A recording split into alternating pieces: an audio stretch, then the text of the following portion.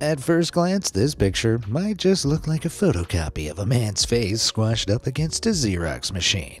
But if you look closer, you'll see that all is not quite as it seems. In fact, this squashed shot took hundreds of hours to complete using an absolutely astounding technique. What's that technique, you may ask? Well, keep watching to find out, as today I'm gonna be your curator through some of the most skillful and downright crazy art techniques I'll bet you've never seen before. Let's go.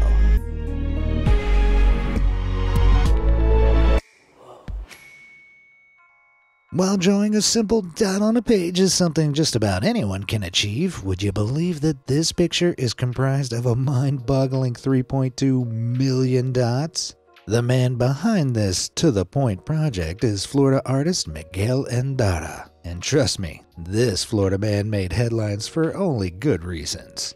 The drawing, entitled Hero, is a portrait of Miguel's father with his face pressed against glass and took 210 hours of painstaking dot placement for Miguel to complete, armed with a single Sakura Pigma Micron pen with a nib of just 0.2 millimeters. While there's no doubt the picture must contain multiple millions of dots, Miguel admitted that he can only estimate how many there really are. The total number of dots was determined by multiplying his average dotting speed of 4.25 dots per second by the 210 hours logged on the piece, equaling 3,213,000. The technique Miguel uses to create his myriad of speckled creations is called stippling, and the level of photorealism he achieves is absolutely mind-blowing. Talk about pinpoint precision. While Miguel's tiny dots work together to form a bigger picture, our next alternative artist's single specks of craftsmanship speak for themselves. Created by English artist Dr. Willard Wiggin, these minuscule models are some of the smallest sculptures ever created. Using a microscope, Willard created his own collection of miniature tools like this little pick and this tiny drill to carefully carve his sculptures out of materials ranging from splinters of wood to tiny clothing fibers and grains of sand. He even uses his own eyelashes as mounts for his minuscule art pieces, and occasionally as paintbrushes too. Painting inside the eye of a needle. Not bad, eh? With work this delicate and precise, Willard has had to train his heart rate, breath, and movements to make sure he doesn't slip or break anything while crafting under these microscopic conditions. Incredibly, he even utilizes the tiny automatic unconscious movements of his hands that occur when his heart beats, almost like a pneumatic drill for driving his tools. And don't be fooled into thinking that the tiny stature of these sculptures makes for quick work, as Willard can work up to 16 hours a day for 3 to 4 months to complete just one sculpture. No small task indeed. In 2013, Wiggin achieved his first Guinness World Record for carving a 24-karat gold motorcycle small enough to fit inside a single hair, plucked and hollowed out from his very neck. Then, 4 years later, Wiggin went on to break his own record by carving a baby out of Kevlar and placing it inside a piece of his stubble. The sculpture is so small it's roughly the same size as a blood cell and could fit inside an embryo. While it might seem odd to create art that can't be seen by the naked eye alone, given Willard's great big achievements in the art world, it's clearly the little things that count. While Willard uses eyelashes to create amazing art, our next creator is using them as a canvas. Marius Sperlich is a Berlin-based photographer who was the mastermind behind this eye-catching scene.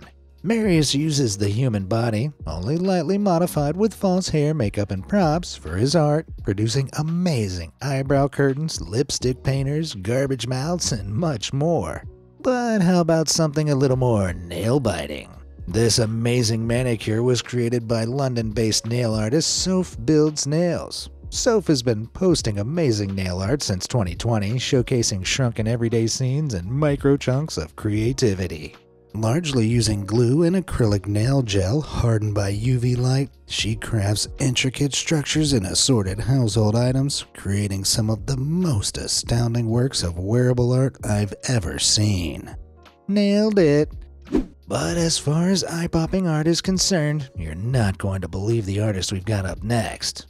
Now, clearly most artists like to experiment with how they make their art. Some people like to use millions of dots, others like to make complex structures, while others simply like to paint. This artist, on the other hand, likes to paint with his eyes. This is Leandro Granato, born in Buenos Aires, Argentina. From a young age, Granato realized there was something unusual about him because he had a special ability to utilize the connecting tube between his nose and eye, known as the nasolacrimal duct, to snort liquids up his nose and spray them out of his tear duct. Totally normal, right? He became focused on using his special skill and told his family he'd use it to start a career in art. They called him crazy, but he was determined to make it. That's when the practice Leandro named eye painting was born. Leandro's career quickly took off as he made appearances around the world as the first person to use such a technique. Why am I not surprised? His painting style, which utilizes perfectly safe paints made of vegetable-based dyes, generates plenty of interest, with this particular painting being sold for just under $5,000. I'm not totally convinced he didn't sneeze to paint the top left green, but anyhow, while his art is certainly unconventional, it's still able to fetch an impressive price, and I bet every time Granato visits home, he loves telling his family, "I told you so," with a wink and a squirt of paint. Moving swiftly on, Italian Vincenzo Scarucci is another incredible artist who's taken his game to another level. Scarucci has a passion for carving everyday objects into intricate and detailed works of art. Mostly focusing on the carving of food, Scarucci uses a scalpel to make the precise incisions needed for his work. Considering guacamole exceeds my culinary skills, it totally blows my mind how anyone can get this much detail out of an avocado. But for someone who can design a puzzle from an apple, or use a rotary tool to engrave a snake onto an egg, working with complex patterns and designs clearly comes naturally. From someone who goes out of their way to make food look like other things, here's someone who goes out of their way to make paper look like fruit. Anna Mason is an English artist who releases incredible step-by-step videos revealing the process of painting photorealistic watercolor paintings.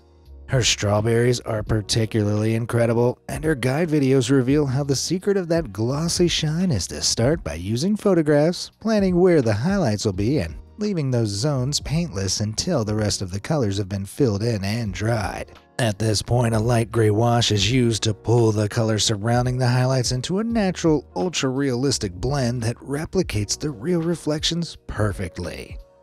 While many forms of art are examples of delicate precision, some of the best art of the past century has involved displays of brutal, crushing destruction. Meet Cesare Baldacchini, a French artist whose career spanned the mid to late 20th century and was considered one of France's leading sculptors. His early work consisted of mostly scrap metal welded together, but after visiting a scrap merchant in search of more metal to melt in the 1960s, he observed a hydraulic crusher being used. Baldacchini was so inspired by the sheer mechanical strength on display that he immediately began mechanically crushing metal objects like cars and presenting the results as exhibitions, something which more classical sculpture enthusiasts found shocking and controversial. Baldacchini's work eventually began to receive more acceptance and popularity among art critics, and he continued working with crushed metal for the rest of his career. Outside of crushing cars, Baldacchini would regularly crush a cabinet's worth of cutlery into peculiar cubes, as well as unleashing his crushing fury upon soda and beer cans, chocolate milk tubes, and even cheese graters. It's pretty awesome to see solid metal objects get effortlessly warped into near-perfect shapes like this, but I gotta ask, what did all that metal ever do to you, Baldacchini? No, I'm not questioning your authority, Cesar. I would never. Please don't throw me in the hydraulic crusher. No! God, no! Our next artist really took their creativity to the next level when they won an Emmy for their work.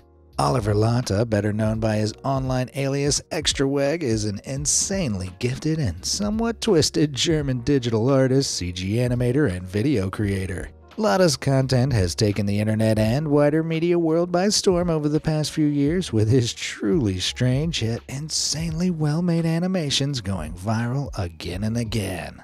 Lotta creates his peculiar pieces using a mixture of 3D animation software, including Houdini and Octane, where he is able to model realistically rendered physics and textures.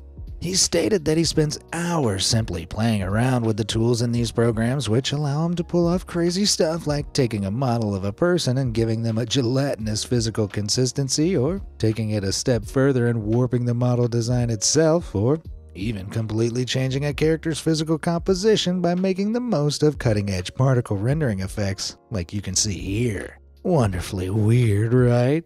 While most of his pieces, which meld body horror with strangely innocent pastel colors, are little more than a few seconds long, they can take weeks to design, craft, and render.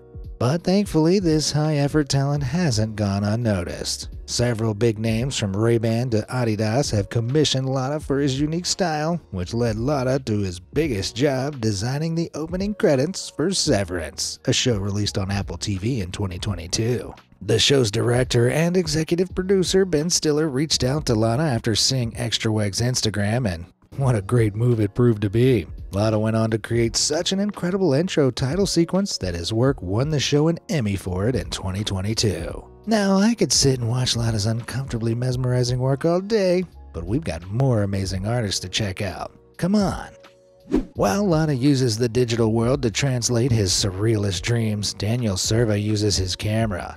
Daniel is a Venezuelan photographer with a serious Photoshop talent. While Serva's work is often surrealist, it works so well because of the focus he places on realism by ensuring he goes out of his way to capture all the elements perfectly using his camera before the editing begins.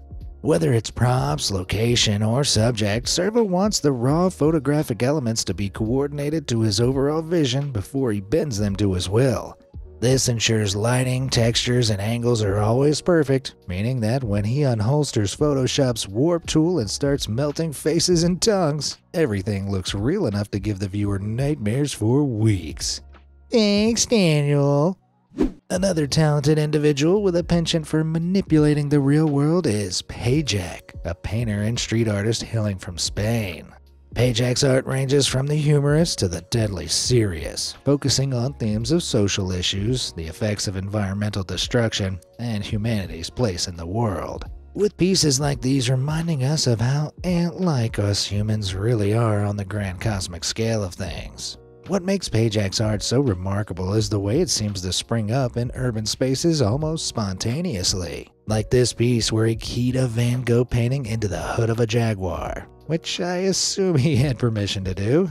These pieces, meanwhile, are scraped into the paint of old walls found in a refugee camp in Jordan, carrying a hopeful human message that blends into its surroundings so well you could easily miss it. His skill at working with his surroundings, merging his work with its environment, highlights a rare ability to see art in the mundane, like these strips of light refracted by glass, and trying to tap into that ability is something that could make all of our lives more interesting. I mean, even his paint palette is brought to life here with the addition of some shark fins. Payjack has been all around the world leaving artistic gifts for those lucky enough to notice them, including these gravity-defying wire-mounted shoes seen in East London in 2016. So keep your eyes peeled. You might just be lucky enough to notice one of his incredible pieces the next time you take a city stroll.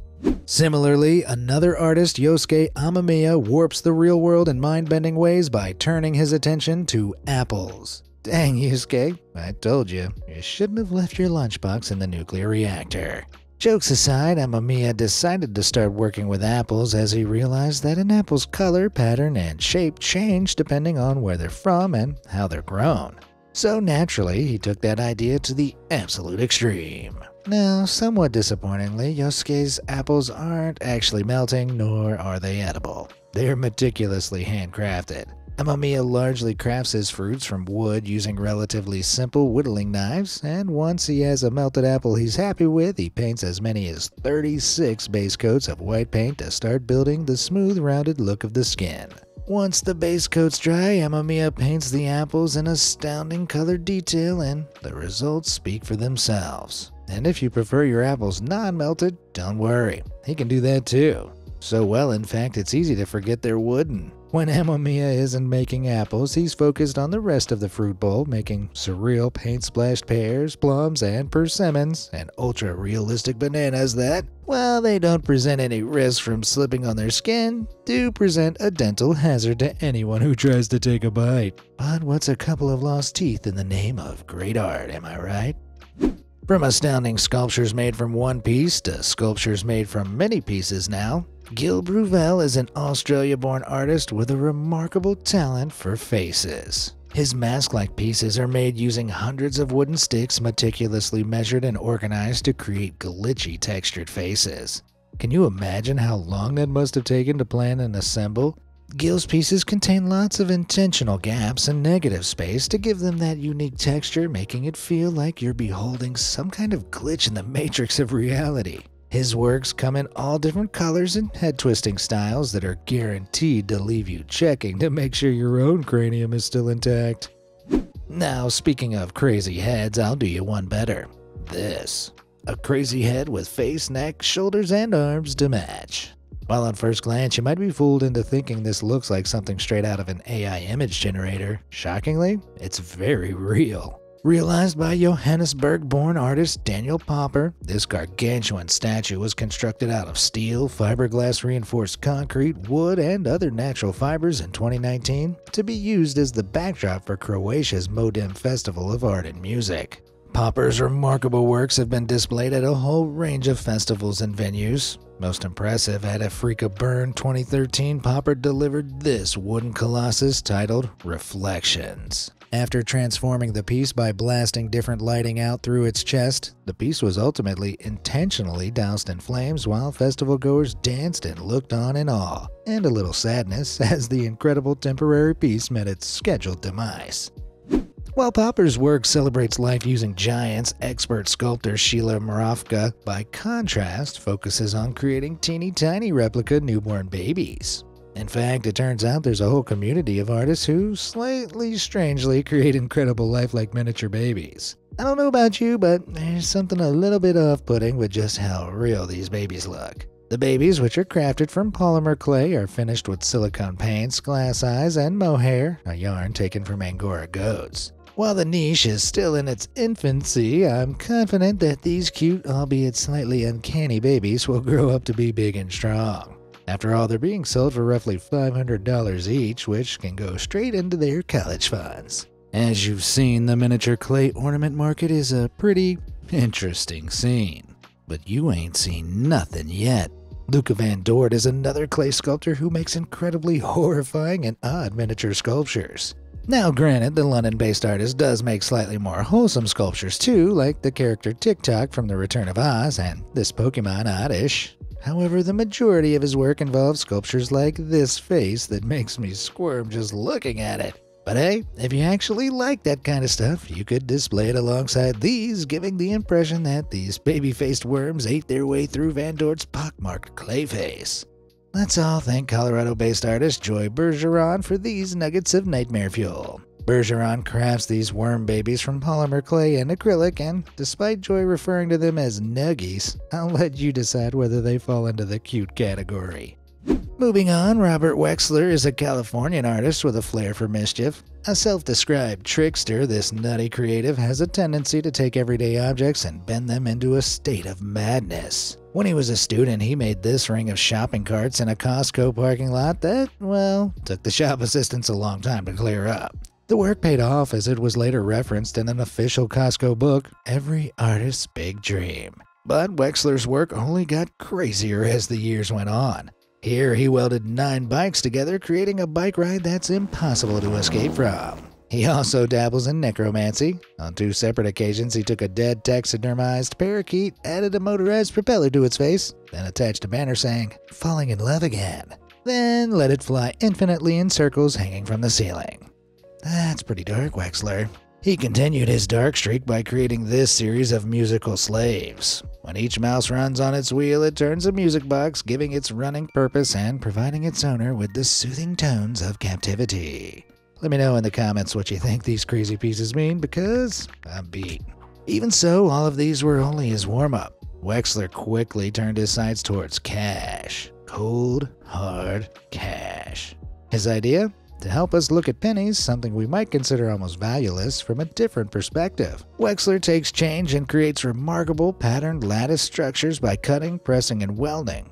In this piece, Wexler created 3 huge coin cubes, and with the largest being 17 by 17 by 17 pennies in volume, I estimate that artwork to be worth about $49.13. Now, typically, it's illegal to alter or deface official government currency, but Wexler claims that it only applies if there's intent to use the money fraudulently. As far as he's concerned, art gets a free pass, and I hope he's right. Otherwise, his legal fees could be up in the dozens of dollars. Dozens, I say! Up next, we have French artist Valentin Pavageau. With stylized imagery and minimalistic colors, Pavageau offers striking visuals by recycling visual multimedia assets from sources ranging from old paintings to frames of old movies. Pavageau will find and cut out his subjects and then add them to a digital collage before adding peculiar backgrounds and color gradings that provide a real dreamlike quality. Some of the French artist's work features mesmerizing black and white patterned images which befuddle our brains due to the fact that patterns of such intense contrast don't really occur in nature. As our brains haven't evolved to process the unnatural visual information, these patterns can appear almost as illusions, adding perplexing depth, motion, and general visual weirdness, which makes the already surreal subject matter feel even trippier. If Pavageau's work tickles your brain just right, you can pick up prints of his art via his website. How many professional sandcastle makers does it take to make the tallest sandcastle in the world? No, that isn't the setup to a poor joke. It's the question Dutchman Wilfred Steger asked himself before tracking down 30 of the world's best sand sculptors to assist him in building the world's tallest sandcastle. While creating miniature sandcastles is a super achievement in its own right, they pale in significance when cast against the mega sand citadel Steger & Co. created in 2021. Standing at 70 feet high with 5,357 tons of sand making up its incredibly detailed body, this beast took home the world record for the world's tallest sandcastle. At the peak of the citadel stands a reminder of a dark time for humanity, a depiction of COVID-19 wearing a crown. Steger said that he wanted the structure to represent COVID's power over the world in 2020, and I'd say he captured it pretty well. The intimidating structure was 10 parts sand to 1 part clay, which allows for a firmer mixture that can be stacked higher than regular sand, and with the help of some initial scaffolding, it was built up layer by layer before being super carefully etched with the detailing. The whole thing was covered in a layer of sand glue consisting of sand with added polymers that bind with water, forming a cement-like coating, which kept it standing strong for several months. With the level of detail on that sand fortress, it can be hard to know where to look first. But if you try to be more like this sculpture by Yoshitoshi Kanemaki, you can look at all of it at once. Yoshitoshi's trippy wood carvings are like looking at a glitched-out time-lapse photo, showing a scene in motion grafted onto a single sculpted form. These sculptures were designed to represent the conflicted feelings we humans experience, which can often consist of more than one at a time. While each sculpture displays a whole array of expressions, they start as an emotionless hunk of wood. Yoshitoshi then peels off the bark, etches on his design based on a previously made scale miniature, and then he chisels away, carving and painting until his vision is realized. It's as easy as 1, 2, 3. And voila! A girl with 12 faces. Man, with a dozen mouths, she must spend a ton on toothpaste. And that concludes our artistic voyage for today. Which of these amazing artworks impressed you the most? Let me know down in the comments below, and thanks for watching.